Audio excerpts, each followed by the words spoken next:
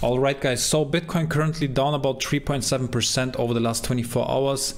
There is a lot of stuff going on right now. I think CPI data is coming out tomorrow, and I'm gonna give you exactly my next price targets for Bitcoin, guys.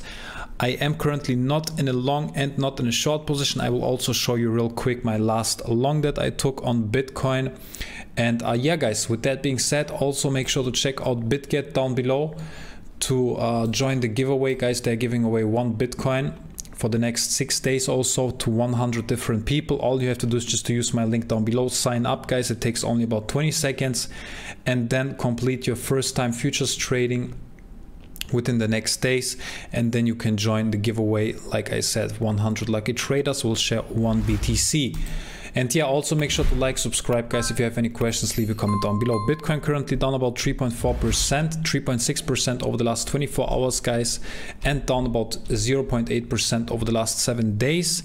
And also the fear and greed index, guys. Let's take a quick look on the fear and greed index. Right now it's around 16, so we are going down again after we had some type of short-term recovery to about 24. The crypto fear and greed index is going down again to about 16, guys. And of course the price is coming down all the way from 22k all the way down to about $19,700. So let me show you real quick my last trade that I took on Bitcoin, guys. This here, let me check real quick on Discord. This is my last trade that I took, guys. Right here, BTC long around $20,840. Then my first take profit target around $21,136 was actually hit, guys, and then I got stopped out. As you can see, I'm always getting stopped out at my entry position, guys. If the price is not going into the direction I wanted to go, then I got basically stopped out at my entry point right here.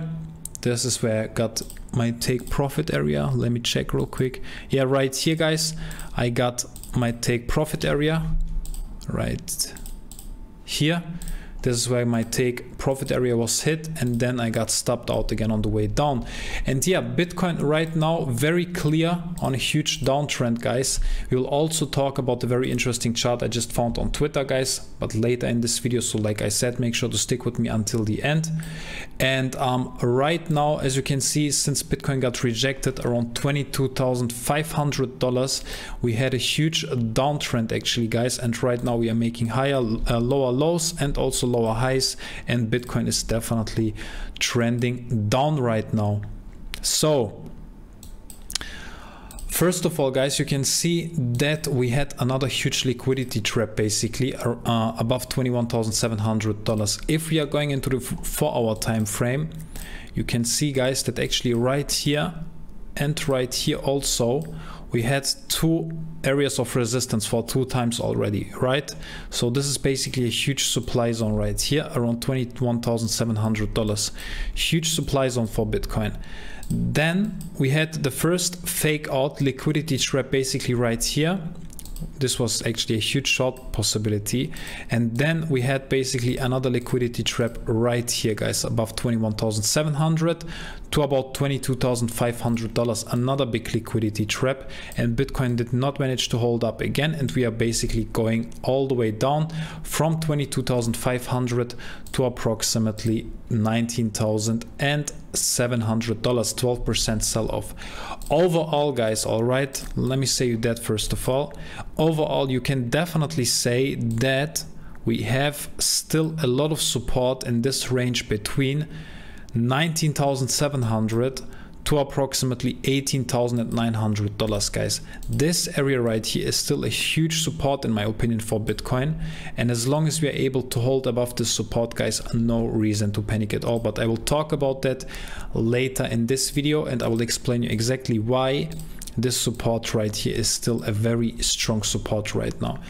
Guys, this chart right here, let's talk about it actually real quick. You can see this it's basically the CMF. It sounds definitely complicated, but it's basically measures the money flow volume during a specific period.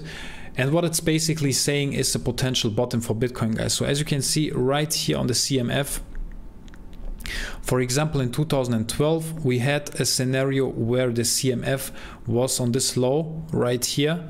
and the bottom was basically in around, I don't know, in 2012, around $2 also on Bitcoin. Then we had the same scenario in 2015, as you can see, guys, where the CMF was again at the same area and the bottom was actually in around $150 also. Then we had the same scenario, guys, in 2019, where the bottom was actually in around $2,000 or $3,000 also in 2019, guys. And right now we are currently at the same place like we've been actually in 2015, guys. And this money flow indicator is basically showing a potential bottom for Bitcoin, guys. So if you're looking, for example, right now into the weekly time frame on Bitcoin, you can actually see how, let's see, 2015 bottom, guys, was right here at $155. Imagine, bro, buying Bitcoin around $150. I would not be even sitting right here. I was sitting on some yacht on a boat, guys, and just chilling. But yeah, anyway, so the bottom was actually in, guys, around $150, and right now the indicator is showing another potential bottom for Bitcoin in 2022. And I think this is definitely a very interesting chart to look at right now. And yeah, I mean, actually, guys, if you're looking into the weekly time frame, I'm still expecting some sideways consolidation in the weekly time frame. And if you're going into the 4-hour time frame, you can still see, this is how I'm looking at the chart right now, guys. You can see that we have still this low, actually around $17,500, and then this second higher low. Let me pull out a more clean chart, bro. So let's take a look at this chart right here, guys. So you can say, you can look different at the chart, all right? So first of all, we have definitely this low around $17,600, all right? This is basically the first low that we have. Then we have the second one around, let me pull it out like that. Then we have the second one around $18,700 about 7 days ago, right? And right now, guys, if this low is going to hold around 19,700 right now, like that, if this is going to hold, guys, all right, then we could still see a potential continuation setup like that, let's say, and we could see a potential trend towards the upside, right, to about, let's say, 24K, because we are still seeing also this previous high around $21,600, then another higher high around $21,800, another third higher high around $22,400. So overall, you can say that we are still going up. And from here we could see, like I said, another wave up, another continuation setup, maybe to about $23,300, guys. All right.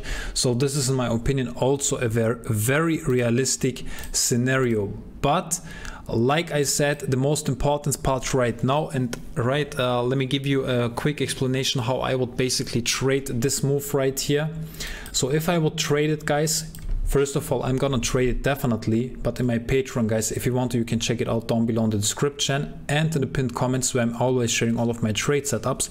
But if you want to trade it by yourself, I would maybe wait, I don't know, but I would maybe wait for the next 1 or 2 hours how we will react to this area right here around $19,600, $19,700 basically, because you can see very clear that we had some previous resistance around $19,700 and then a very clear breakout right here. So with that being said, guys, if we are able to hold above $19,700, you could go potentially into a long position right here, for example,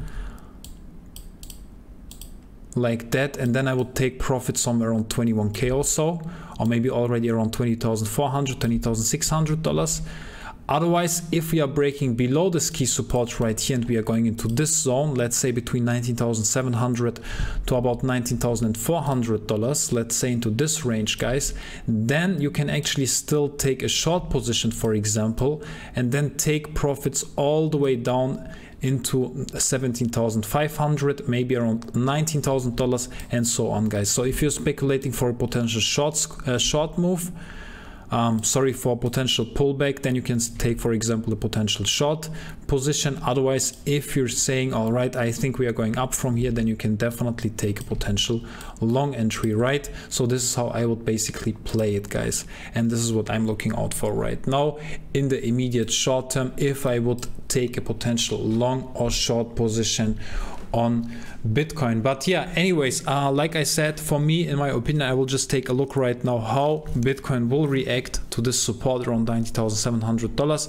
and then based on that I will make my decision, because overall the RSI on the daily is actually not way too oversold. It is around 36, 37 right now. There is still some room towards the downside, but the problem is for me right now to get into a short position is basically the RSI, guys. On the 4-hour time frame, you can see it's around 29.30, so that's definitely quite oversold in my opinion.